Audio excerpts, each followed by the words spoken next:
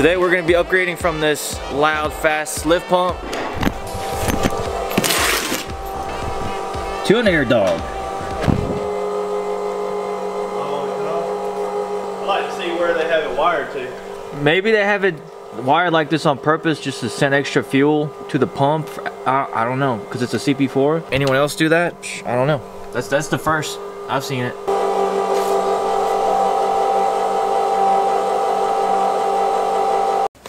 Better pay attention, Devin, behind the camera, because you're going to be getting an air dog, I think, right? Yeah. Alright, so in the box, we have the wiring harness right here, all loomed up, looking nice. Put it aside. We have some HOEs, we got some hoses right here, and then the hardware bag. All the fittings, zip ties, and the bracket. We're gonna mount it on the inner side of the frame so that way you can't really see it. Here is the AirDog 4G, AirDog 2 4G unit, 165. They've upgraded the filter. Water separator. There used to be a small little knob. Yours doesn't even have one. My FASS, in which I think this is like one of the original ones, loud, and mine has a water separator. Yeah. And then the reason why we're gonna mount it on the inner side of the frame, which I don't even know if I can because I have this plastic piece. We'll figure out a way.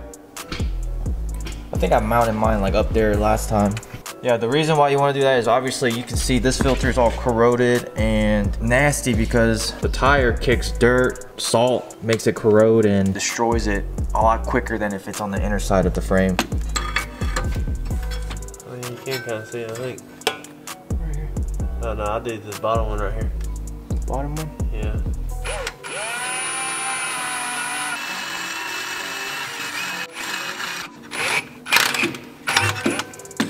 Two more. Do the bottom one first. Bottom one first. Yeah, so we can see the hole at the top.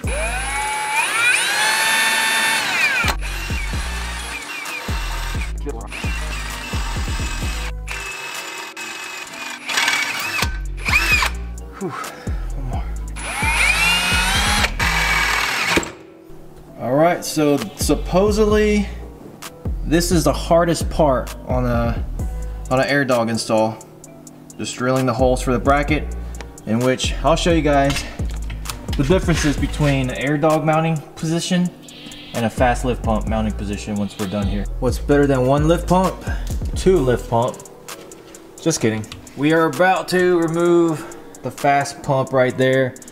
The only thing that we're kind of struggling with at the moment is that the way the fast lift pump works and the AirDog works is a little different. FASS has their own straw at the top that is required to be mounted. Yep, so that pink red thing right there is the FASS draw straw, in which the AirDog doesn't use that. The AirDog uses a factory sending unit. But in order to remove that piece, what we gotta do, Devin? What we gotta do? To remove what? The straw? Yeah, we gotta remove to remove the straw. I gotta plug the hole back up. Yeah, you have to drop your tank down, take the cap off, silicone the hole in, so you know no water or any debris get in your fuel. Put that back up, and then they want you to use the factory lines, and well, I mean your factory lines are. Yeah, it might not be the best idea. Yeah, I mean send that to your engine. Yeah, we're not doing that. So take your so then you need to go to the dealership and buy 2 new factory fuel lines, and yeah. I think until then we're gonna try to use the FASS draw straw. We'll do that for. I would recommend that. Yeah, so let's go ahead and do that.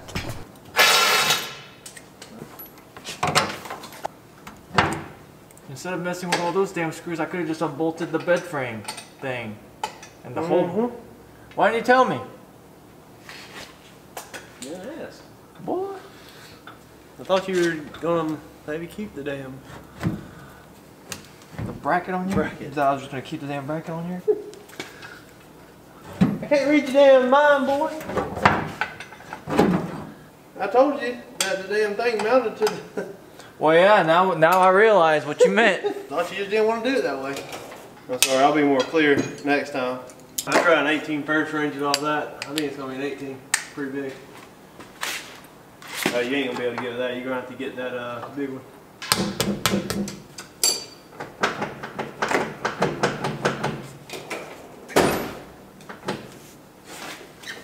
Go to the 4th drawer, give me that rubber mallet. Should be a black. There you go. Craftsman? Yep. Cheaped out on a hammer there, huh?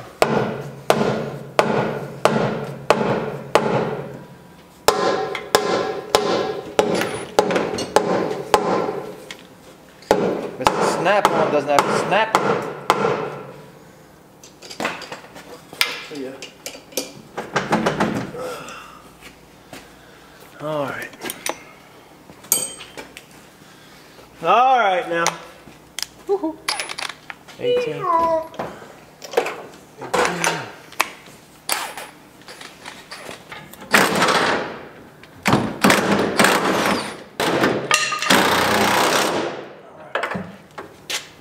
Alright. You gonna grab the front of it? Yeah.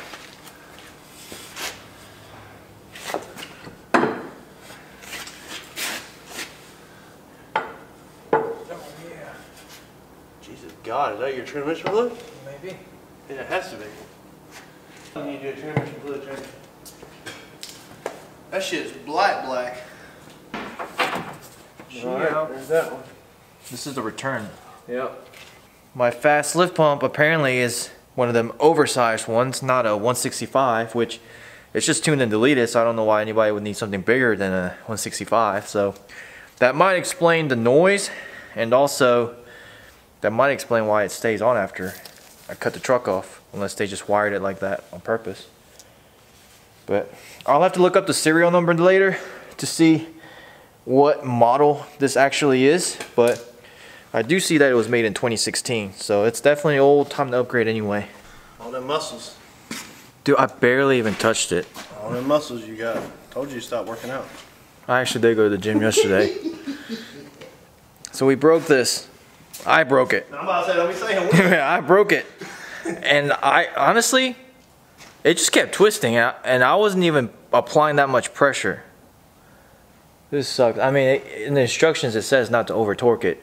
And I was being very careful. And next thing I know, it just snapped, right? You know what happened? You saw it. Yeah, you know what happened? What? Putting it on the first time, got it tight. Taking it back out, now. Weakened it? Weakened it. Ah, that sucks. Well, on the bright side, I have a couple of air dogs in stock at the house that I'm selling.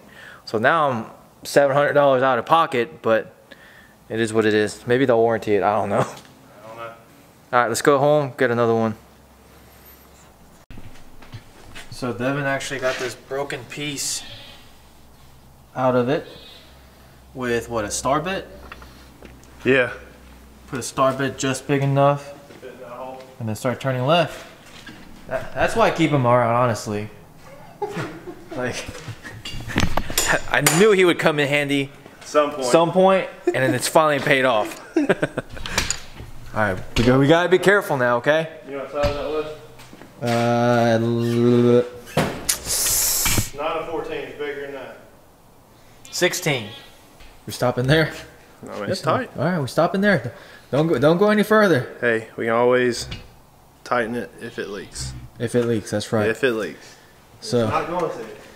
I put a good Ugga on it. yeah.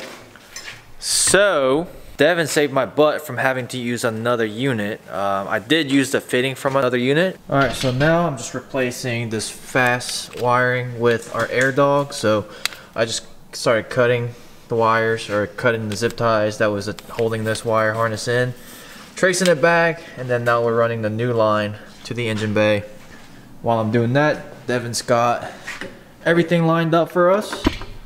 Everything wired up. All the hoses are connected. We need to zip tie some of them hoses just to do some last minute final touch up. I zip tied them all on top already. Oh, you did? Yeah. So the only hose I ain't zip tied is this one. I knew I was keeping them around for a reason. But if you guys are watching this, Truckmaster does have a really good step-by-step how to install video on the AirDog unit.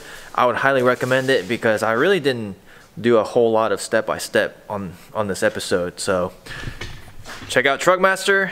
Go watch his step-by-step if you want to learn how to install this unit. And mainly because the way we're doing it is going to be a little bit different because we are reusing the FASS system. So I guess in case some of you guys might be reusing the FASS. I would definitely do it because there's probably not one out there. Alright, so if we look, where's that sending unit? Alright, so the draw straw. Alright, so that draw straw has two lines. One is going to be your return line, and the other one is going to be your fuel line, your supply line. So traditionally you would cut right here and put this in there like this, and then have a line routed to the AirDog. But because our draw straw has a return line to it, instead of removing it and messing with all of that, we figured let's just reuse it because it should work. And if it doesn't, I'd be the first to let you guys know that it doesn't work. But it should work. So we left it there, so that line coming out, one is the return and one is the supply. And then after that, everything is pretty much the same as how you would normally route your AirDog. Yeah, everything after that is about the same. So everything here is done. Yeah, all you gotta do is wire. Shoot, let's do it.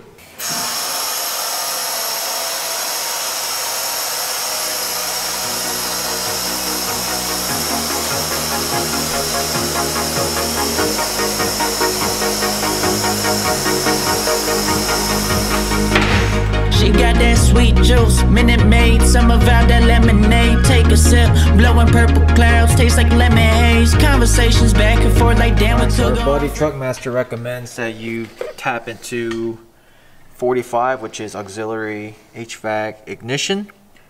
But mine is currently not on that for the FASS wiring. Let's figure out where that is. Yeah, it was right here. Which was, you said fuel heater? Yeah. Number 6, fuel heater. Why it was in that one, I don't know. Number 4, 45, there was auxiliary HVAC ignition. Yeah, so it's literally just ignition. Whenever it's in ignition, it comes on. But so you need to put that. You need to put a 15 amp fuse back. Here we go, been down this road. They already know. When we go on tour, I'll take you anywhere you wanna go. People talk about us like they understand just what this is. I just wanna give you.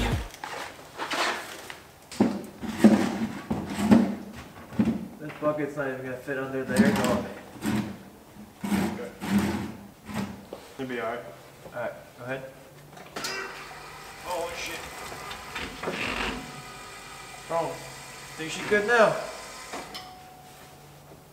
You looked up that fast? Yeah, it came out immediately. There ain't no way that's filled. Huh? There ain't no way that's filled. Run it again. Let's put it in one position.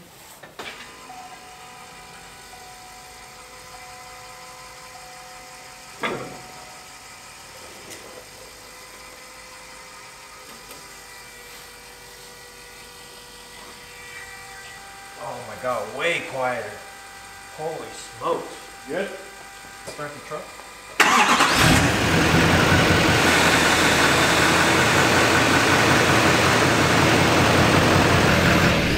Alright, so this is what the AirDog sounds like in run position. That's it. That's all you hear. Yeah, that's a lot quieter than the FASS I had.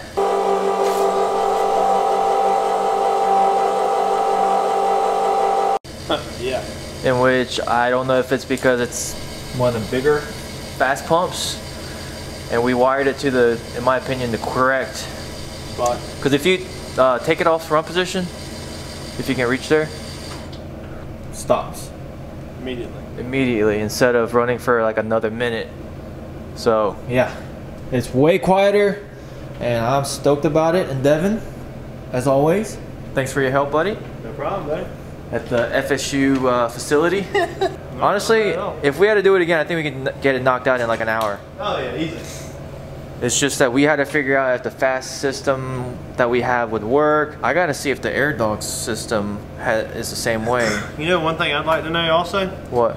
What if we were to, like, mine's ran correctly, my electrical part. Yeah. What if we were to cut the wires? Oh, we could. And just splice in the connector part, plug it in. I don't see why it wouldn't work. I don't see why it wouldn't either. But all it needs is power. It's got the power. Yeah. I would still just run the AirDog harness though, just because. But honestly, if your FASS works fine, you don't have to swap over. Yeah. Nah, I'm gonna wait till it goes out. You're gonna wait till it goes out. Yeah. And you have an LML. Did you put the FASS before you did the CP3 conversion? I did it the same 2 days after I deleted it. And you had the CP3 on it for, you had the CP4 on it for a while. Yeah, for 32,000 miles. Okay. So, you guys just heard Devin say that he put the FASS lift pump 2 days after you deleted it. Honestly, with these LMLs, it's highly recommended that you put a lift pump, even if it's not tuned and deleted. Now, just listen to that. You really don't hear anything.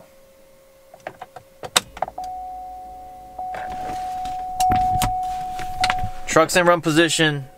I don't hear my lift pump at all. Obviously, the glow plug light came back on until I fixed the glow plug or replaced the glow plug. But right now we are at a quarter of a tank, and right now this is when the FASS pump would be really, really loud and it would surge, and yeah. But the AirDog hasn't been doing it so far, but this will be the real test if it leaves me stranded or not, because I'm using the FASS draw straw. That's one of the reasons why a lot of people use a sump kit on the FASS, because of the quarter tank issue. I'm gonna be driving 50 more miles like this before I fuel it up, so I'll keep you guys updated and see if I have any issues. I'm assuming it won't, but if it does, I will keep you guys updated. All right, we're at a quarter of a tank and the fuel prices have dropped a lot here, so I think it's a really good time to fuel up before the prices go back up, in my opinion. So let's go over here to the pump. The truck's doing pretty good with a quarter of a tank. I was scared that maybe we might run into that quarter of a tank issue on the FASS draw straw, but I think it really comes down to whoever installs the draw straw, how they do it. That's not good. All right, as you guys just saw, we do have a leak. You can see it dripping right there.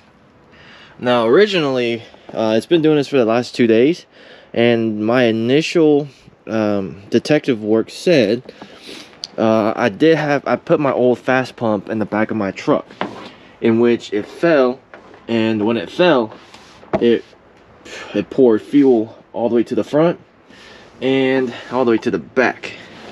Now, I really don't see any leaks back here, but what I was thinking was that the way the truck was parked, it was parked forward, so all that fuel that leaked, you can see it, the trail going forward, and possibly landing on the fuel tank, and then on top of the fuel tank, and then from the top of the fuel tank it was just slowly leaking over to the AirDog, and that's why it was covering the unit with fuel. Now, that could still be it, but it's been doing that for the last 2 days, and I don't think there was that much fuel on the FASS lift pump, because some of it did get poured out. Let's go ahead and wipe that off, because I don't want fuel everywhere. That could possibly be it, but I think the AirDog itself is leaking too. We didn't tighten something up, obviously. So let's go ahead and troubleshoot and figure out why it's leaking. But for the last couple days, as you guys saw, I had a quarter of a tank, and from that quarter of a tank, I was driving around a good bit. Letting it sit overnight, I really didn't notice any type of fuel drainage. So I really don't know if the AirDog is leaking, or it's leaking so little that it really doesn't make a lot of difference. So we're about to figure out.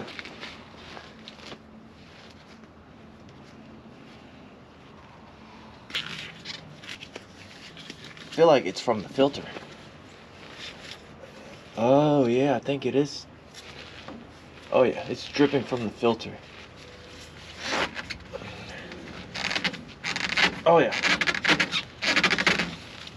The filter just wasn't tight. I feel so dumb. Oh my god. You live and learn. I just feel so dumb. We had that much fuel. I probably lost $10 worth of fuel just because my filter wasn't tight.